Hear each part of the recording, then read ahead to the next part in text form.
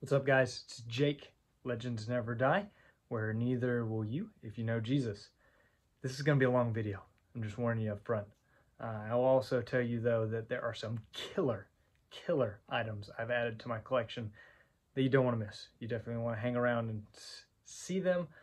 If you don't, because it's a long video, I think you'll be missing out. But there's been a lot going on for me right now. Our church got a new pastor, Pastor Tommy, who me and him have hit it off right away, which is great. He's a big Braves fan, so we talk about that all the time, and we're going to be able to do some cool things in the ministry and life of our church. So I am excited about that. With him coming on board and all those things going on and getting him acclimated and ready to rock and roll, been very busy. On top of that, if you don't know, I'm in seminary right now and just finished this semester off for the summer. If you've ever taken a foreign language, let's say Spanish, for example, or Latin, you know, there's some crossover between that and the English language, some similarities where you can figure things out. I just took Greek, where there are no similarities, for the second semester in a row. So that tells you how that went. Hopefully I'll be done with Greek. But finish that up. Summer's really busy for youth group and church league sports. Softball team has started playing. Really enjoying that. Off to a good start. Maybe we'll win another championship. I'm optimistic that we could. What else is going on? Luca's growing each and every day, learning more stuff, saying more words. He's 1.5. He can say every letter in his alphabet and identify them. He can point at cars passing, you know, the window at a restaurant and say green truck, blue truck, red truck. He knows like 10 colors. Apparently, according to the doctor, he's not supposed to be able to point them out, identify them, and tell you what color they are more than 3 at the age of 2. Pretty interesting times, and we don't know any better. You know, he's our only child and our oldest, obviously. So that's fun. And I recently had a birthday where I added all these items that I'm going to show you for my birthday to my collection. That accumulated over time. Don't think I'm made of money. I work in ministry, for heaven's sake. That I've been accumulating for a while and then give them all to myself for my birthday. And then also another thing, me and my wife just celebrated our 5th wedding anniversary, and she said, "Hey, do you want to go to the ballpark for the anniversary?" And we did. We went to a Braves game in Atlanta, stayed the night down there, went to the Coca-Cola factory. It was a good time. That was my component of our 5th year wedding anniversary, because later this summer we're going to Australia to see the Women's World Cup for 10 days, which my wife is very excited about. But you guys have heard me ramble on long enough about life stuff. Let's get into the collection. First of all, this is a gift from one of my friends here on YouTube, average Braves fan, Jared. He is a Braves season ticket holder, and he helped me get this sweet new Braves hat. It's the gold logo for the World Series. How cool is that? But let's get the camera flipped around and let's look at some awesome additions from my birthday. All right, starting off, this is easily my personal favorite. This is a baseball with Luca's handprint on it. It says Luca 20 months. That is my favorite gift for my birthday, for sure. His mama even had him do it with his left hand. Left-handed, hopefully, just like his dad. But we got lots of stuff to look at here. Gonna hit a lot of my different vintage sets, some Hall of Fame stuff. So let's just jump right into it. The first thing I guess I will start with is a couple editions. Yeah, basketball. 1970-71 Topps Tall Boys. That's Hall of Famer Hal Greer. And there's a 70-71 All-Star of Nate Thurmond right there. Let's just do the oversized stuff first. At least some of the not huge ticket items. Some 1955 Topps doubleheaders. That's Hal Newhouser. My first Hall of Famer to that set. Here's a couple commons. Wally Moon, Jerry Lynch. Those are cool. Then got a quartet of Redman cards. These are all from 1952. See those there. Casey Stengel's the one on top. That's the biggest one for sure. Hall of Famer. Adding to my Redman set. None of them have tabs on those, but those are some of my favorites. Big stack of 1969-70 Topps basketball. I'm gonna hit the highlights on these. There's a Nate Thurmond Hall of Fame rookie card. Here's an Al Attles. It's a Hall of Famer rookie card. Elgin Baylor. Elgin can have a stand for now. There you go, Elgin. This one's a Billy Cunningham. Go Tar Heels. Hall of Fame rookie card. We've got Lenny Wilkins. Hall of Fame rookie. Let's see, who else do we got? Wes Unseld. Hall of Fame rookie. Probably like, Jake, really none of these make the stand? Trust me, we're just getting started. Willis Reed. Hall of Fame rookie. He can have a stand for now. Let's see here. There's a few more good ones in here. Donnie Nelson. Hall of Fame rookie. Dave DeBuscher, who's also a politician, but more importantly, a Basketball Hall of Fame rookie card. Let's see. Got Walt Bellamy. Walt Frazier. Pretty cool. And here are the two big ads from this set.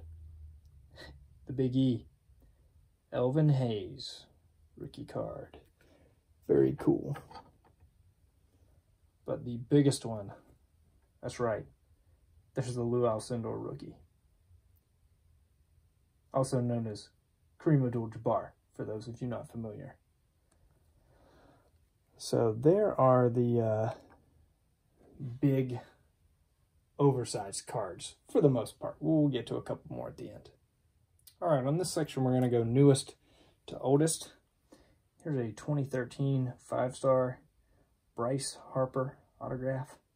It's currently graded an A5. You'll probably see a video of me cracking that later.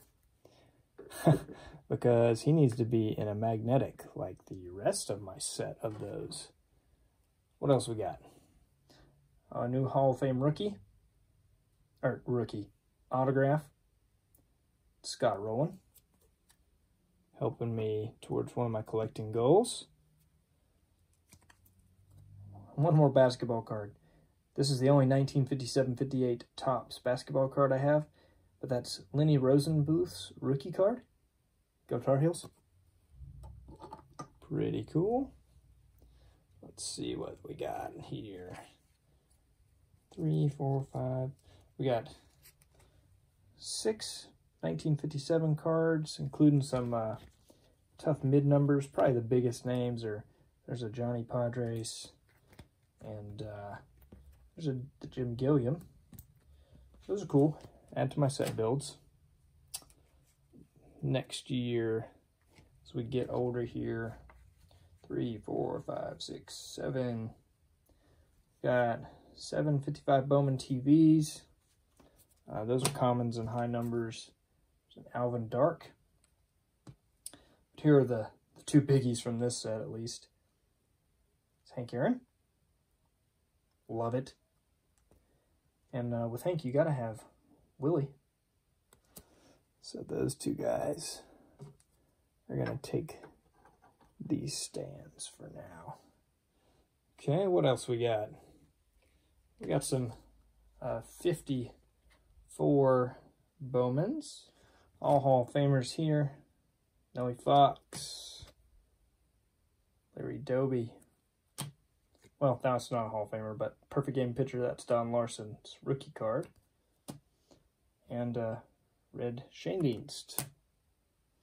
This stack here. What do we got? Okay.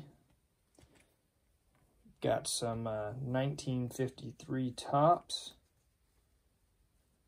There's about 15 or so of them there. 3 or 4 high numbers, but common players, no big names.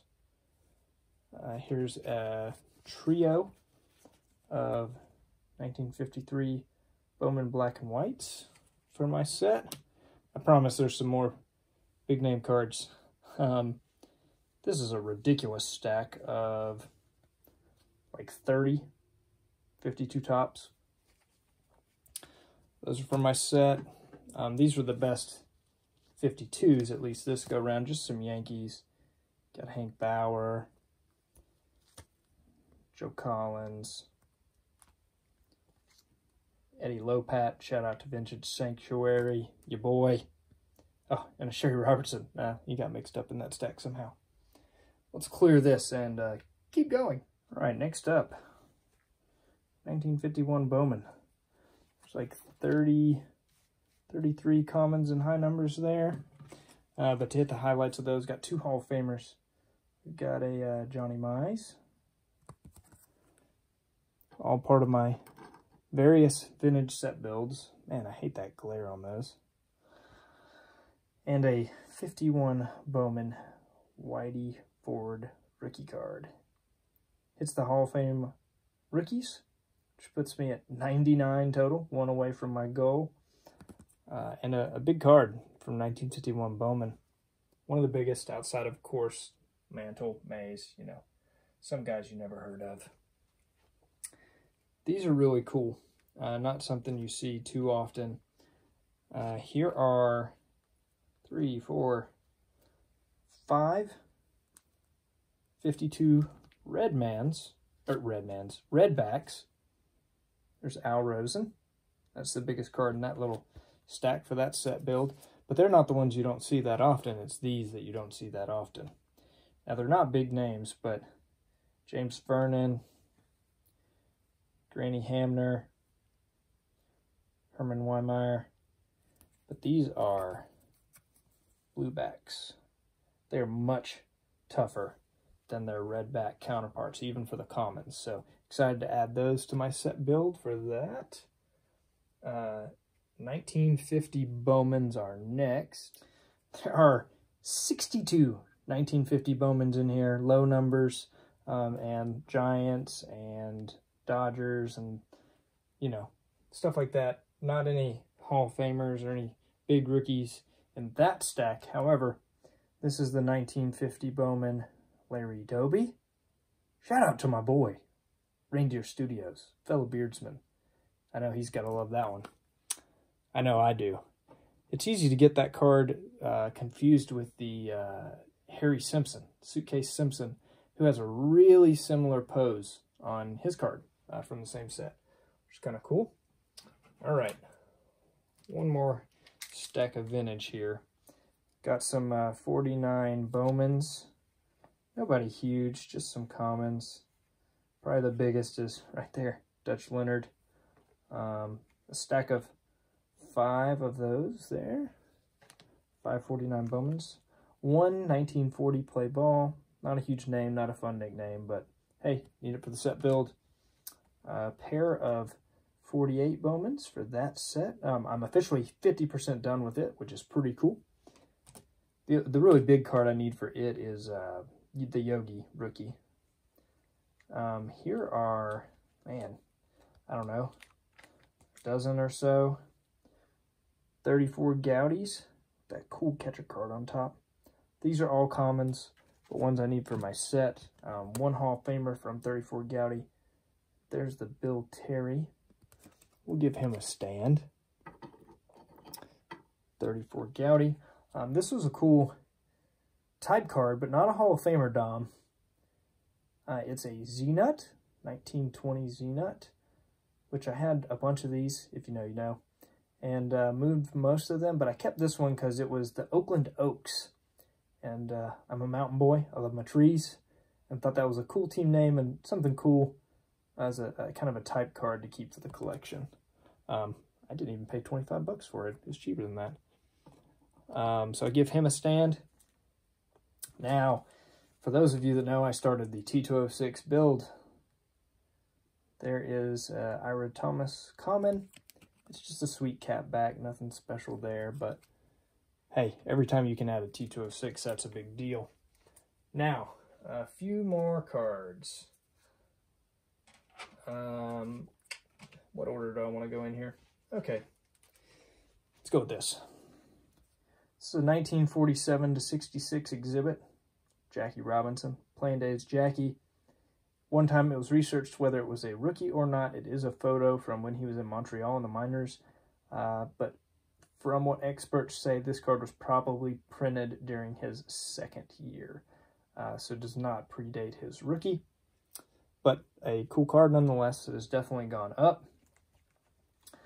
Here's an autograph. Love my Perez Steels. There's a Willie Mays.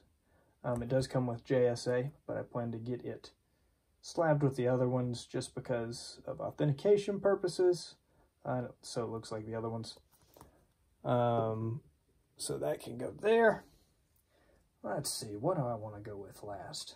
All right, let's go with T206. Here's a Frank Chance yellow portrait.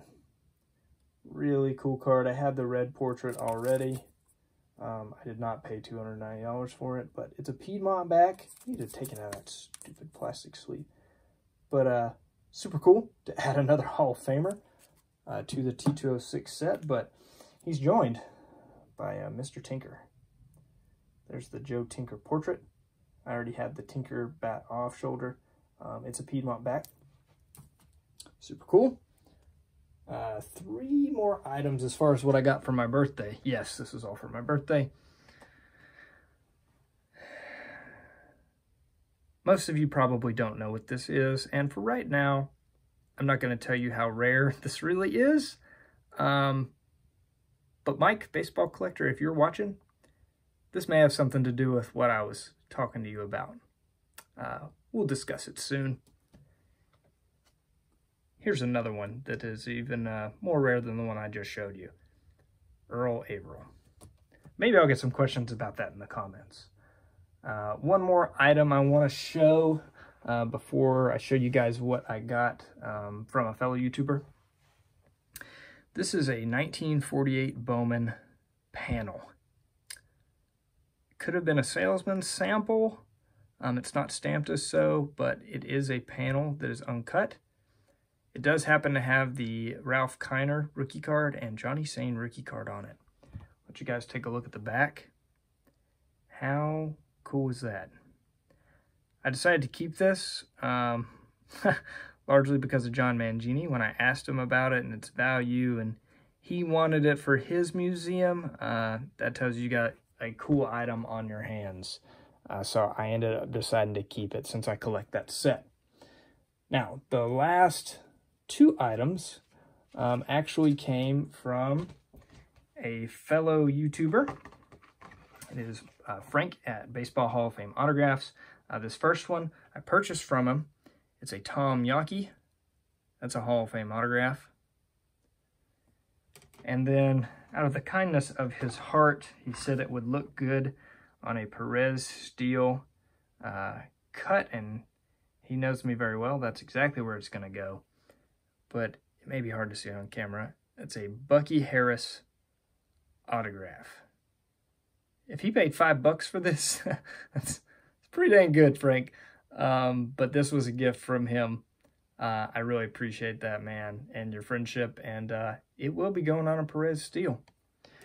So I hope you guys stuck with me. I hope you enjoyed taking a quick look through all this stuff that I added to my collection here.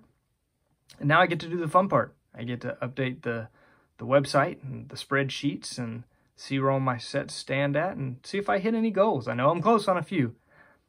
So thank you guys for checking it out, for watching. And remember, keep collecting, and God bless.